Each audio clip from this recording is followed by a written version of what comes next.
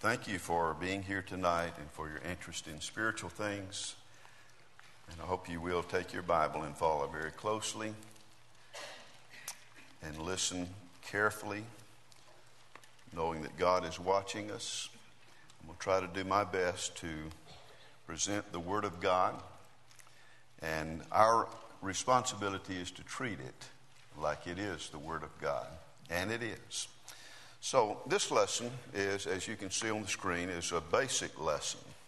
Probably one of the most basic lessons that you will ever hear. Many have heard it numerous times.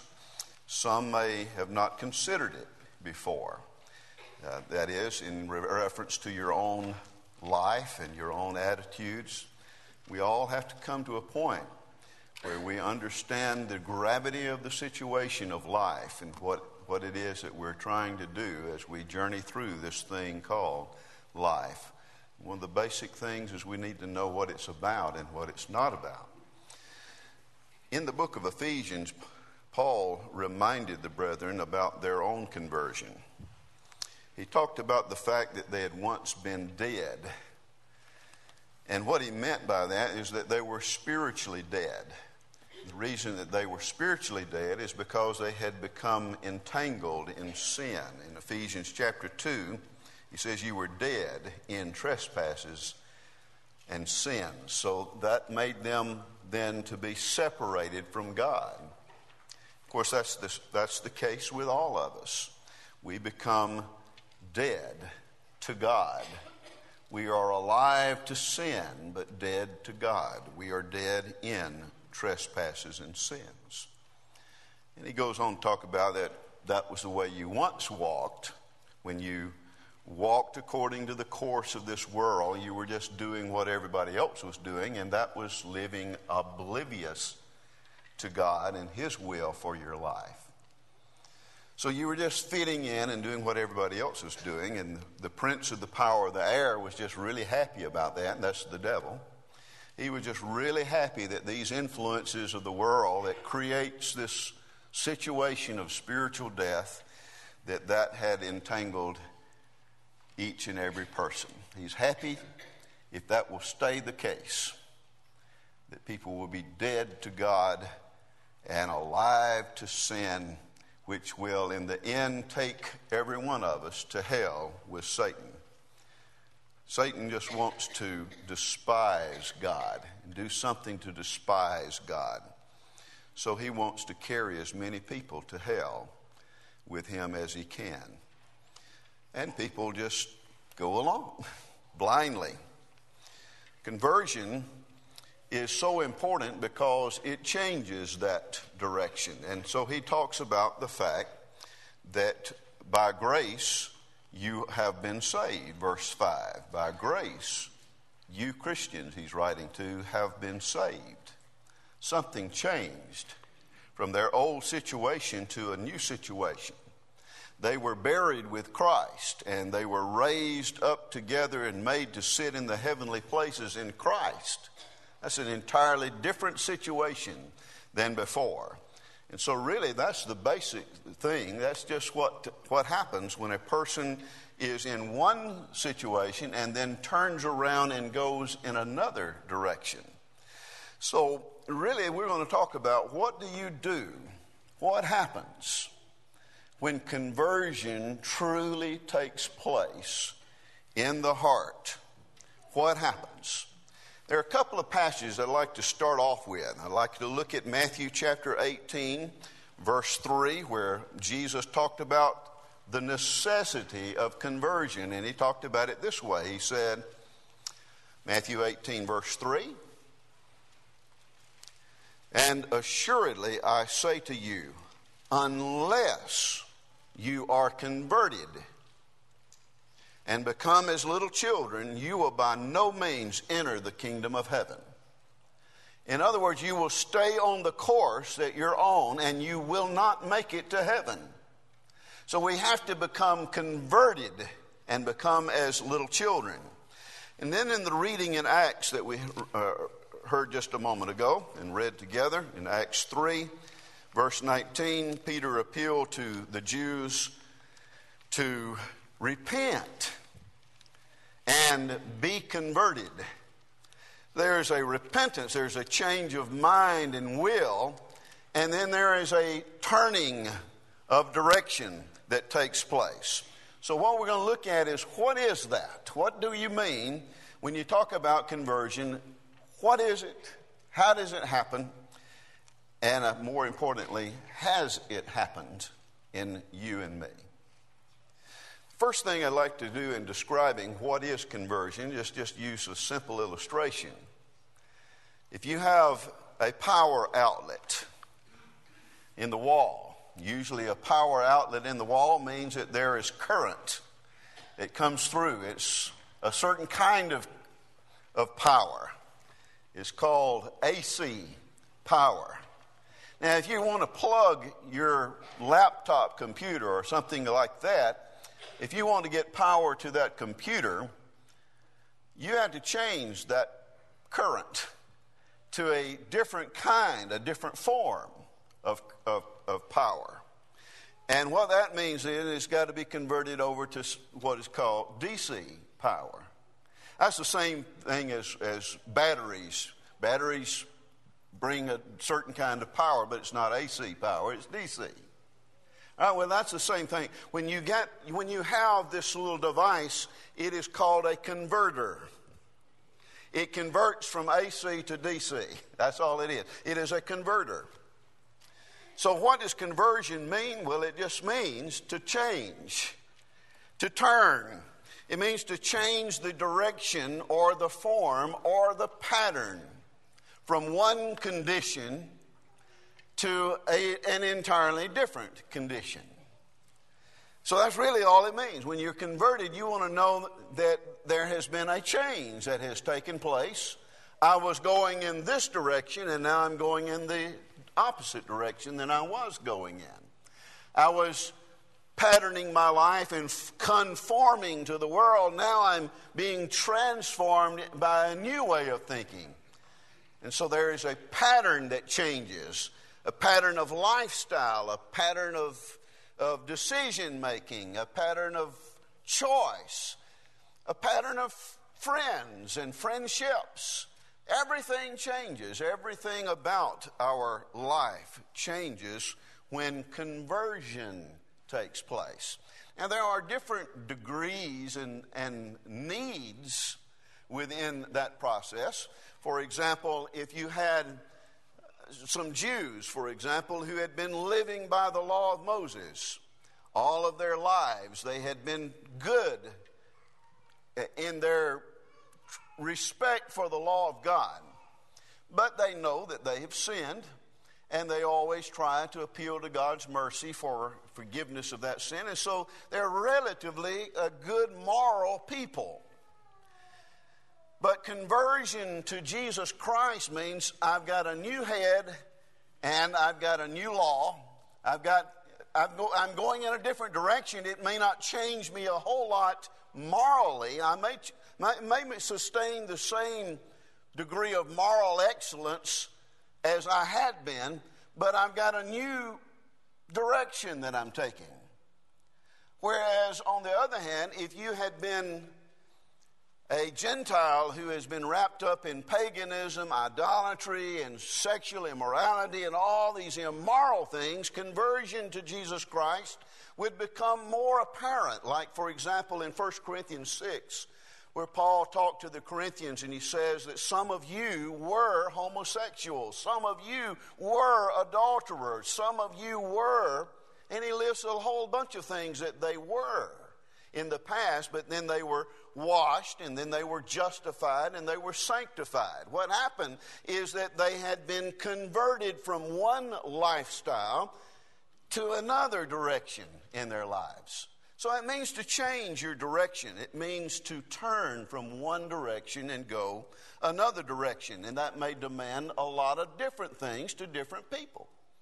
To Cornelius, who was a man who already feared God, it was just a change of who he was depending on for forgiveness of sins. But little change in his behavior as far as moral choices, but some people have to make tremendous changes in moral choices than they had been on before. So conversion, though, means I'm changing directions, and I'm changing it in a different way, and it may demand a lot of different things for different people.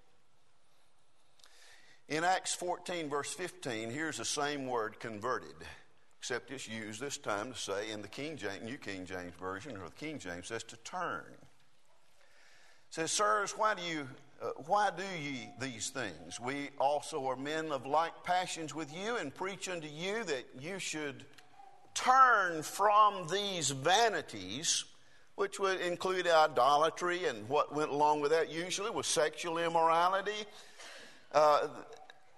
You need to turn from these things that are vain. They're vanities. But when you turn from one thing, you turn to another thing. And so he says, turn from the vanities, these vanities, and turn unto the living God, which made heaven and earth and the sea and everything that is in it. In other words, change direction. That's what conversion means. So now we know what it means. Now let's think about, how does it happen? How does it happen that some people are converted and some people are not? Well, here's something that Jesus said in Matthew chapter 13, verse 15. He's telling why it doesn't happen in some cases, and why and what would have to take place in order for conversion to take place in other cases.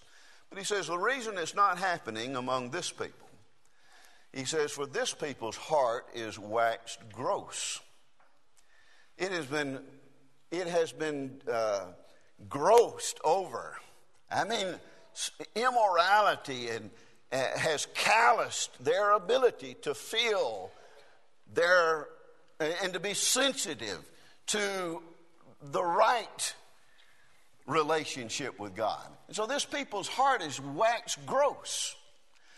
And their ears are dull of hearing. You can talk and they don't hear a thing you're saying. They hear audible sounds, but they're not interested. They are dull of hearing. There are some people that just don't listen. They hear a sound coming from the pulpit or from a class, and it just doesn't faze them. Why? Because they're dull of hearing. Their ears are not alert to spiritual things. And he says their eyes they have closed. Why did they do that? Well, some people are just afraid. Some people are afraid to be converted. They're afraid of change. And so he says they've done this to their hearts, to their eyes, to their ears, lest at any time they should see with their eyes and hear with their ears and understand with their hearts, and should be converted. They don't want conversion to take place. They're afraid of it. And some people are waxed gross in that regard because they're afraid that, well, my friends, they won't like me anymore. And they'll think I'm strange, and they'll think, and that we're afraid of what people are going to think. And so he says, that's what you do. You keep working on that heart until you justify not going in the direction you need to, when just an honest heart is all it takes. An honest and open heart is all it would take to hear the correct information, to sink into the heart, and the power of it would sink into their understanding. They would see what they need to do, and then the power of the gospel would just start changing their priorities, start changing their mind about things, what's important to them, and what friends they need to have, and it will change them. But they're converted, and they're glad to be converted. In every case of conversion that you read about in the book of Acts, nobody was ever sad and disappointed that they had been converted to the Lord. Most people are sad that they didn't convert earlier, but none were ever sad that they were converted to the Lord out of an old way of thinking, an old way of living. So how does it happen? Well, you got to do something to the heart. You got to do something to the ears. And you got to do something to the eyes. And so let's look at it this way. There has got to be something that you see. I'm not talking about physically seeing. I'm talking about in the same way Ephesians 1:18, when Paul wrote to the Ephesian brethren, he says, I'm praying, brethren, that the eyes of your understanding would be enlightened. That's the eyes. You can be a physically blind person, but the eyes of your understanding can still be enlightened. There's something you've got to see with the eyes of your understanding. And once you see that, then conversion can take place. But if you don't let yourself see it, then conversion will not take place. Some people are afraid of being converted, and so they don't want to see this. I know where you're going with this. I know what it would take. And if I listen to this, I'd have to change a lot of things.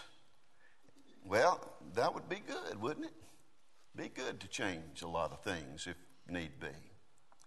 There is something to see. And there is also something to hear. If we could let our hearts and our minds at least hear the evidence of the gospel of Jesus Christ, it's powerful. It is the most powerful, life-changing, mind-changing thing on the face of the earth. Paul, or the writer of Hebrews, says it's quick and powerful and it's sharper than any two-edged sword. It gets down to the thoughts and the intents of the heart. I mean, it is powerful. If there's anything that can convert us, it's what we would hear through our listening ears. There's something to hear. And if you hear it, then that would lead to understanding something. And Jesus says some people just don't want to understand it because they're afraid. They're afraid lest they should be converted. So how does it happen? Well, I got to see something with the mind, with my heart. I've got to hear something.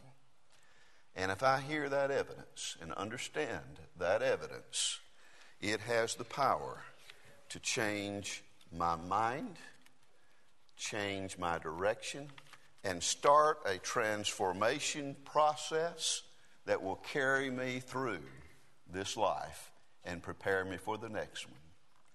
So how does it happen? Well, it happens by hearing and seeing and understanding. So I'd like us to take our Bibles now and go over to the book of Galatians, because I want us to see just a particular section of this book that tells us the how and the how not of conversion. How does it take place and how does it not take place? Well, here in Galatians chapter 2, look at verse 16. He says, knowing that a man is not justified, and we're talking about being made right before God, justified, made right before God. Knowing that a man is not justified by the works of the law, but by faith in Jesus Christ. Now get this very carefully here. I cannot just merely hand you the law of Moses. That's the law that we're talking about. And you can see that in the context. That I can't just hand you that law and you be converted to God and justified before God. So the how not is you are not justified by the works of the law. But you are justified by faith in Jesus Christ. Even we have believed in Christ, we Christians have believed in Christ, that we might be justified by faith in Christ and not by the works of the law. For by the works of the law, no flesh shall be justified.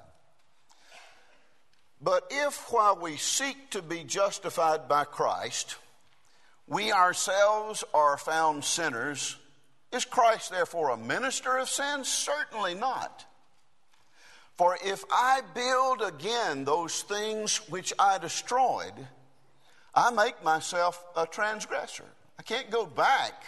If I'm by faith, I am justified, and I've created this new relationship with God through Jesus Christ. I can't go back and rebuild things that have been destroyed, whether it be my old lifestyle or whether it be my relationship to the law of Moses. I can't rebuild that. So he says in verse 19, for I through the law, that is, I had the law. Let's just pretend that I'm holding the old law right here. And I through the law, I died to the law. Why? Because I was frustrated with it. I was not able to keep it. And therefore I knew that all it was doing was condemning me. And it wasn't helping me deal with the issue of the guilt of my sin. So I died to the law that I might live to God. And notice what happens in verse 20.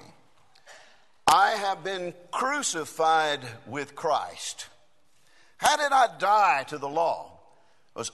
Something inside me died when I came to faith in Jesus Christ. And when I came to faith in Jesus Christ, the old me became crucified with him. That is, I saw all of my sin bundled up. And Jesus was there willing to pay for my sin. And so I did not desire sin anymore. And so I became crucified with him. And now he says, and it is no longer I who live.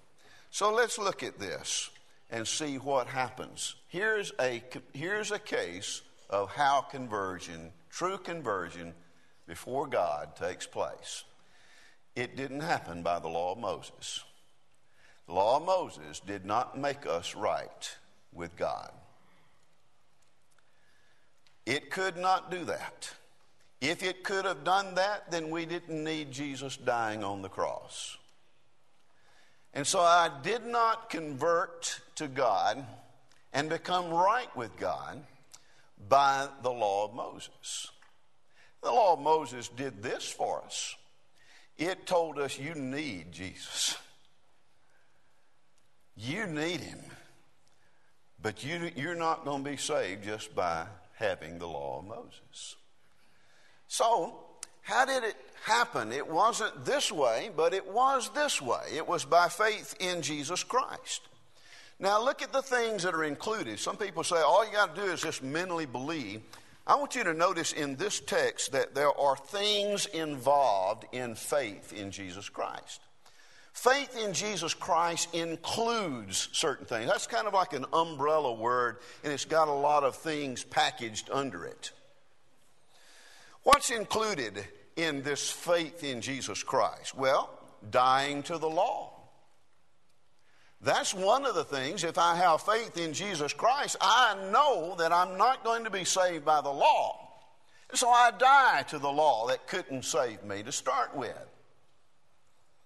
That means, therefore, that I'm not going to be under its rule anymore. And another thing is packaged under the word faith in Jesus Christ. I mean, you don't have faith in Jesus Christ that saves and converts unless there is a dying to the law and then being crucified. The you that used to guide every decision you made in life, that was the old you. But faith in Jesus Christ demanded that you be crucified with Christ. And if you believed in Jesus Christ and you believed in his death on the cross for you, you did die to sin, and you died to the law, and you became crucified with Christ. And it is no longer I that lives. It's not me. The old Terry is gone. He died. No longer I who live. Well, what's going on? Well, Christ. It's all about Christ. Now, it used to be all about me. Now it's got to be all about Christ. And sometimes we got to be reminded that that's what it is, because the old flesh tries to creep back up and come back to life, and so we've got to beat it back down. But what I'm saying is, I used to not even fight it. And now there is a fight. It's no longer I who live, but Christ lives in me. I want to point out another thing that's involved in the same book. Chapter 3, verse 26 and 27. He says to these Christians, he says, "You are all sons of God through faith in Jesus Christ," which includes what? Being crucified with him. No longer you who live, and Christ lives in you, and you die into the law of Moses. So you're all sons of God through faith in Jesus Christ. And he explains that a little further in verse 27. He says, "For as many of you as were baptized into Christ," so I know this then, faith in Jesus Christ includes, it doesn't exclude, it includes being baptized into Christ and putting on Christ. So when people try to exclude baptism, they don't believe in Jesus. They've got another one, but they don't have the right Jesus. Baptism is part of believing in Jesus Christ. It comes just as surely as being crucified with Christ. Because when you're baptized, you are burying that old crucified person behind in baptism, and you're joining yourself in union with Christ, and you're putting on Christ. It's putting off something else and putting on something else. Putting off one thing, your former life, putting on another one. So, how does it happen? There's something that you heard, something that you understood, that changed your mind, that killed your feelings about sin. It killed your desire to keep living that way. And it created a new direction before you. And so you took it. You turned around. Now, with those things, just keeping those points in, dying to the law, crucified with Christ, no longer I who live, Christ lives in me, baptized into Christ, put on Christ. Let's look at some cases of conversion where those things are clearly taking place. You're converting from a life that's all about me, and you're converting to a life that is now all about Christ. Okay? So let's look at some examples. I'm going to look at two examples.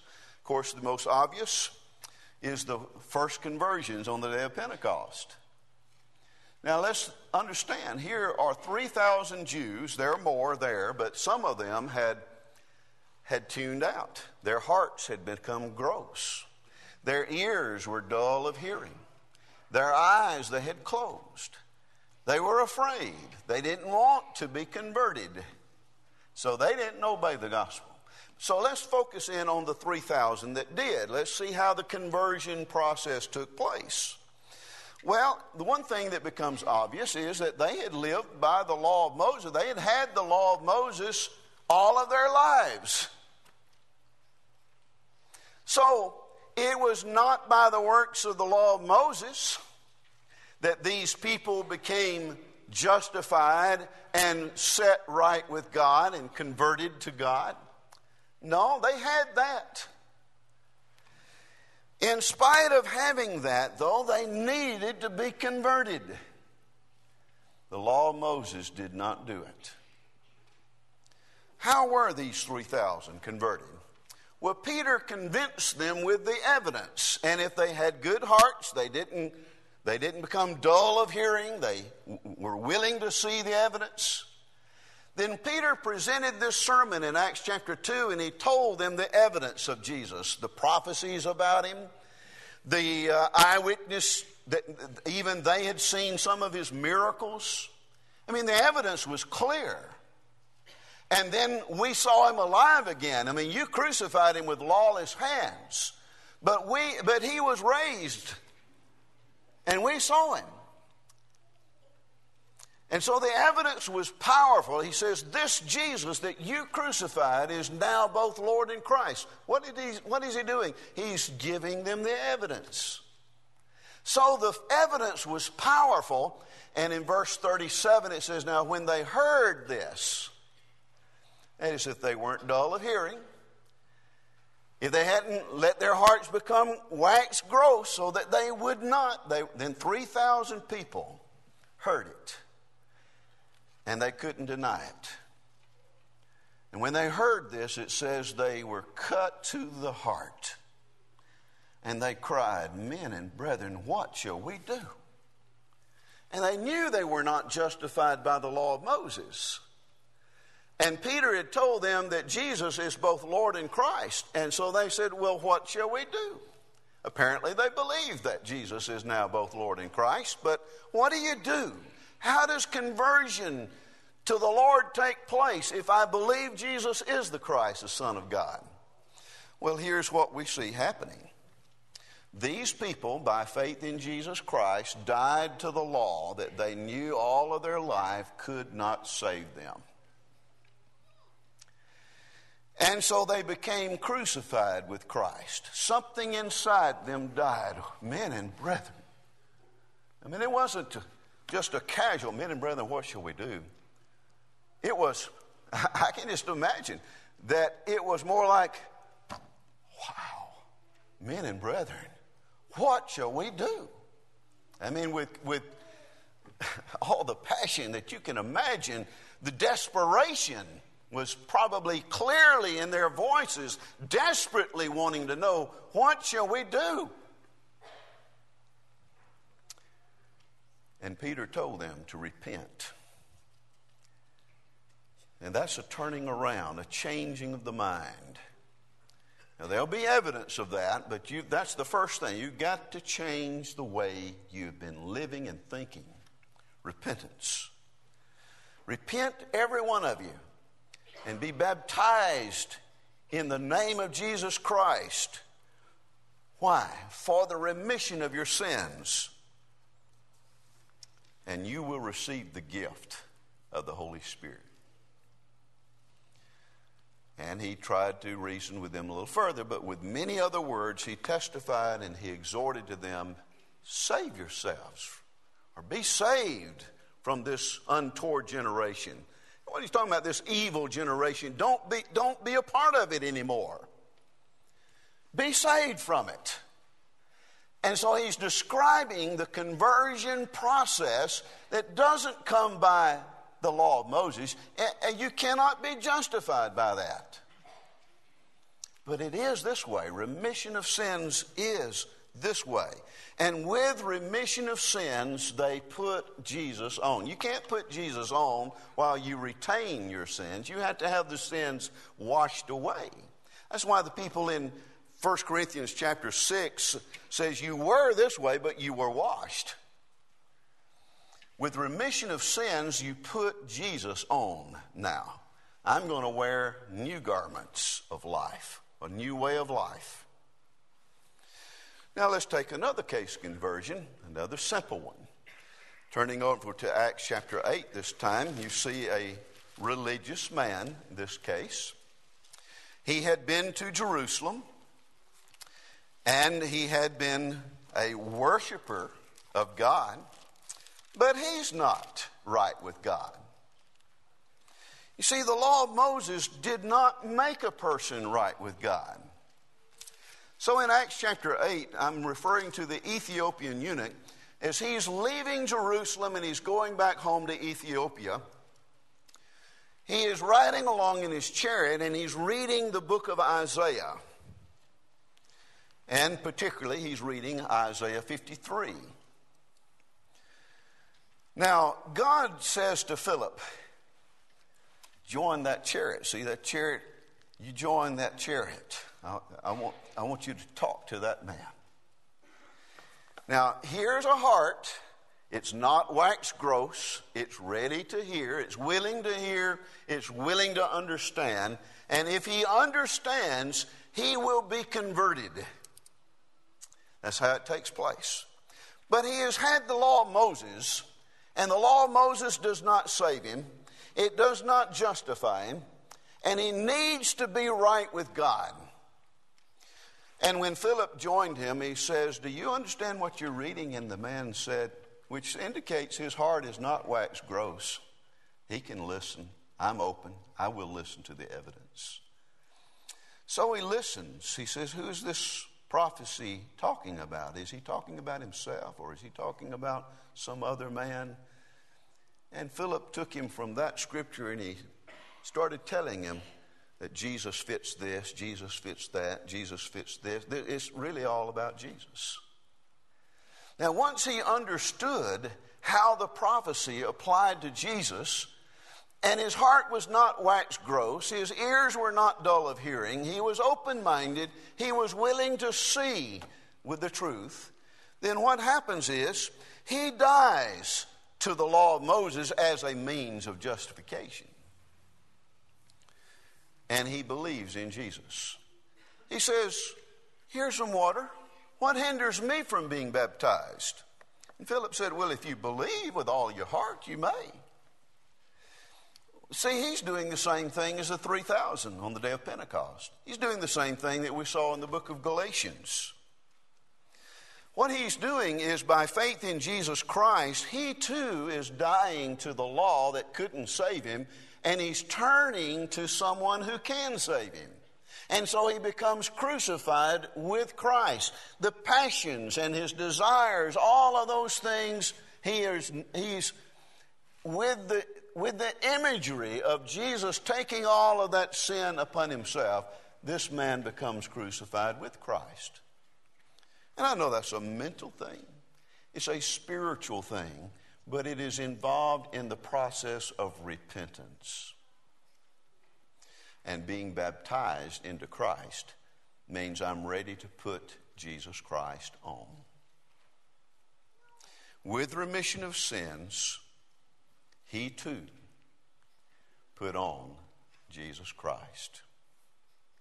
Now, with those two examples of conversion, you could multiply that all through the book of Acts, but those are two very clear. Now, let's going back just a moment to the book of Galatians. I want to capture one more statement there. I want to look at Galatians chapter 2 again.